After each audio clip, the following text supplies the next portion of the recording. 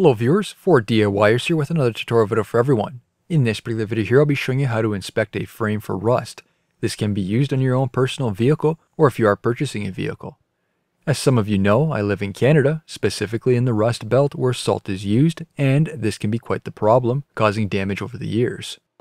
While this example is being done in a full-frame vehicle, the same process can also be applied to inspect unibody vehicles too, as they do have enclosed structural components and subframes. Some vehicles are at more of a risk to failing frames than compared to others. Unfortunately, Toyota is a good example of this. Frame rust is an even bigger problem with enclosed structures now, as it can trap road debris, which keeps in moisture, making a damp environment ideal for rust. For this, I will be using a 2006 Dodge Ram as an example, and this is considered to be a clean frame for the year and what it's been exposed to. First, going from the outside, we can do a visual inspection. The frame has had an oil spray applied at some point in its life as shown by the buildup. A plastic scraper can be used to expose the paint in behind if you wish, or you can sometimes remove this with your finger. This would expose the base, and it's sometimes good to see what's hiding behind it. A factory painted frame will have a smooth, clean finish.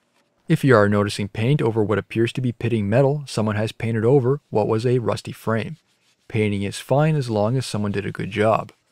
With the small amount of rust on this frame, I'll probably go around with a wire wheel to spot, clean, and paint those areas to prevent it from getting worse.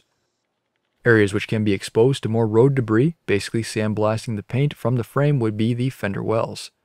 This is especially an issue on vehicles that have been driven on gravel roads. Once that paint has been removed, the metal is now bare and this will result in rusting.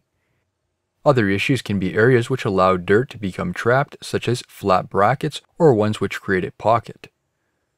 An example of this would be the rear leaf spring brackets on the frame. This was a common problem on the Ford Rangers and Mazda B-Series trucks. I had a problem like this on a 1989 Ranger, and those brackets were replaceable. For this truck, on the other hand, these brackets appear to be welded onto the frame instead. Moving on to the inside face of the frame, this is where you'll have to climb underneath the vehicle. Again, inspect for any rust. A common area can be next to the exhaust where the heat can melt any snow with a salt mixture, accelerating the rust. Also a problem on the third generation Rangers, 1998 and newer. Open the hood. Depending on the vehicle, you may be able to get a good view from here. I would recommend having a good high-powered flashlight in order to get a good view so you don't miss anything. Here I'm using my LED rechargeable flashlight from Mobile Distributor Supply made by OEM Tools, model number 24607. With the 500 lumen Cree LED bulb, it illuminates the darkest of places. A link to this will be included in the video description. The Ram even allows for easy viewing of the frame rails. Other vehicles you may need to climb underneath and view the bumper from the back side. The next thing which also can be done is using a hammer. If you're inspecting a vehicle to purchase, be sure to ask the owner's permission first. A chipping hammer, such as what I have here, is excellent for poking at rust. With the pointed end, you'll find a soft spot right away. Another option would be using a ball peen hammer such as this. I'd only recommend using this on rusty areas where you may see scaling or bubbling. Don't use this on any painted areas as you can risk chipping away the paint, removing that layer of protection. As for other parts of the frame, use a dead blow hammer instead. For this I have my OEM Tools 3-piece set, model number 25517. This will provide a solid hit, demonstrating a consistent sound. With the rubber exterior, this helps prevent any damage to the paint, which would be hard to prevent with a metal hammer. A link to this will be included in the video description too. Irregularities in the sound may show up where the frame may change its shape, there's a bracket, or a repair has been made. If a solid plate was welded in, you would obviously hear a more solid tone. This may even show areas where someone has used filler to do a quick cover up on the frame. I have seen this in the past. And finally, I would recommend using a borescope. There are various products on the market. This one I have recently reviewed. If you did purchase a vehicle and found out later that it does need a frame replacement or repair, this could easily cost you thousands of dollars. You may have noticed those factory holes while inspecting the frame. This is a great way to view inside the frame. Here we can see the interior condition. The frames on the Toyotas, while they may look good from the outside, they are known to rust from the inside out.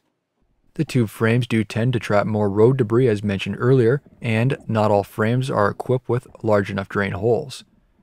Even if the frame looks perfect from the outside, inspecting the inside can show any previous repairs, bubbling, excessive scale, or any other damage which may jeopardize the structural integrity. Other tips would be familiarizing yourself with frame designs and issues specific to a vehicle you're considering on purchasing. This includes common rust areas or failure points and the design so you can easily spot repairs such as a welded patch which wasn't from factory. Ask around on car groups such as Facebook or even research photos through Google. If there's any concerns with a particular vehicle, don't be afraid to take a photo and ask for input on those car communities. The next question which may be asked, and I'll cover it briefly, is if a frame can be repaired. Unfortunately, it's a very debatable area. By far the best option is replacing a rotten frame, but that can be costly and you'll need the right workspace to do so if you're doing it yourself. As for repairing a frame by welding, it can be done, but there are many considerations. Many professionals such as body shops will not weld a patch in, as this affects how a frame reacts in an accident, jeopardizing its structure. This is a liability for a shop, which is why they refuse such work. There are also certain methods for welding frames so cracks don't form. If a frame is rotten and repaired, you may possibly have other issues in the future where another portion develops a hole, or if the metal you welded to is solid enough. As for preventing rust and providing a protective layer, a rust-inhibiting coating is your best option. This would be a oil or wax spray. Stay away from rubberized or asphalt-style coatings. While these look good, they can trap moisture, causing excessive rust. This is something I'll cover in a future video. New videos released every week on my channel. Be sure to hit that thumbs up button. It's a huge help to me, and leave a comment below if you found this tutorial helpful. If you're not a subscriber, be sure to also hit that subscribe button. Thank you for watching.